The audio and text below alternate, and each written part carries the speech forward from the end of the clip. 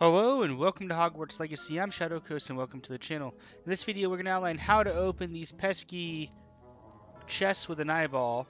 So if you actually move away, the chest eyeball will close. Now what you're going to need for this is the disillusionment spell. So you learned that fairly early on. So we're going to go ahead and cast it. Forced to be reckoned with, aren't you? And we're going to Scaring all sneak the around. goblins away.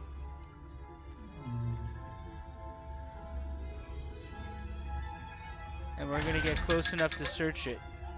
So you can see there 500 gold. You're going to want to be picking these up there all over the place. Took me a little while to figure out how to open it. So hopefully you found this video helpful. If you did, please drop a thumbs up and hope to see you in future videos. Shadow Coast out.